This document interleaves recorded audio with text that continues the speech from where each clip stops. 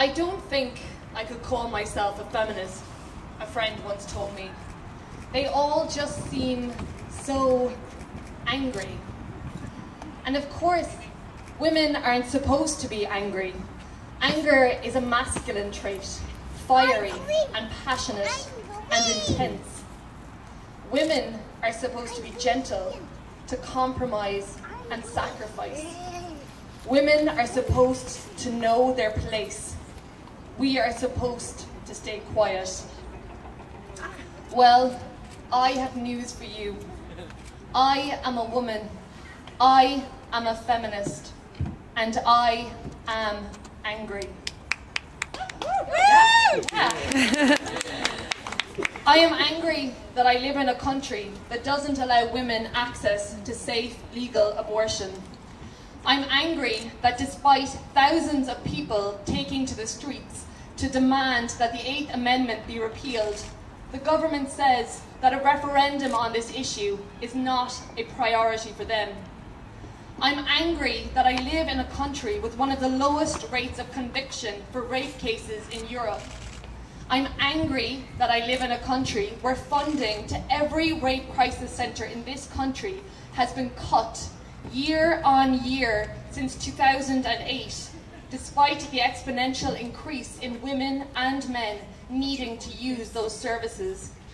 I'm angry that I live in a country that still doesn't have a legal definition for sexual consent, and that people are allowed to say on national television that maybe that's a good thing because girls cry rape. And I'm angry that I live in a country where women are dismally underrepresented in the Dáil, and when people spew vitriol at you when you dare to suggest that gender quotas might be a good idea. But in some ways, I'm glad that I'm angry, because it makes a wonderful change from feeling afraid. And as a woman living in Ireland, I have often felt afraid. Why are you angry? I was only 7 when I learned what the words rape and abortion meant. The X case, in which the Attorney General obtained an injunction to prevent a young girl from leaving the country to obtain an abortion, hit the headlines in 1992.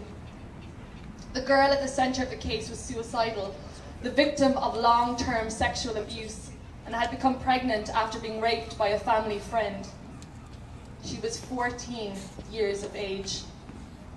You couldn't escape the story. It was all over the news, on television, on the radio, in the papers. People debating the morality of allowing a child to terminate a pregnancy that had been inflicted upon her. And I learned my lesson. I learned that my body was not really my own. I learned that my body was, in some way, in the control of the state. And I became afraid. That same fear tore strips across my heart when Savita died in 2012. She died begging for an abortion. She died begging for her life to be valued above that of her unborn child. And not here, she was told. Not here in Ireland. This is a Catholic country. There was outrage, tears, candlelit vigils, and we all prayed, because that is what we were taught to do as children. We were taught to get down on our knees and pray to a God and hope that he was listening. We prayed that he would show mercy on us, unworthy as we were.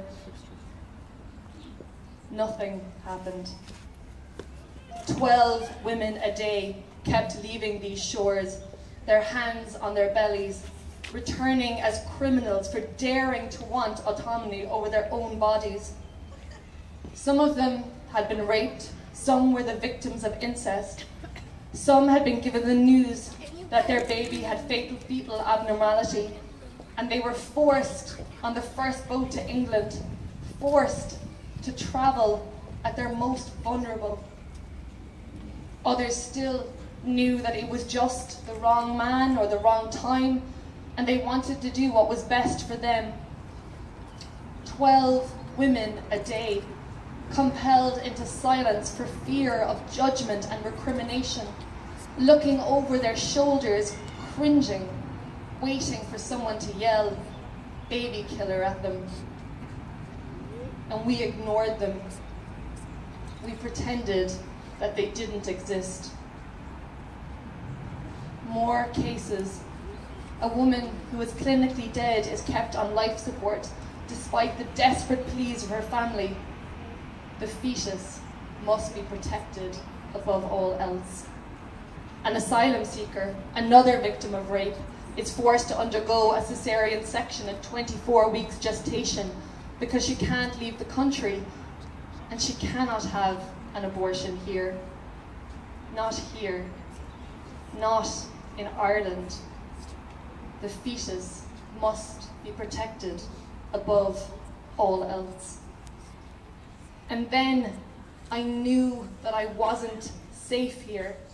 I wasn't safe, and neither was my sister, nor my female friends, and my female cousins, and my aunts. I knew that we would be left to die as long as the heart of the fetus was still beating, and that we would be expected to die happy.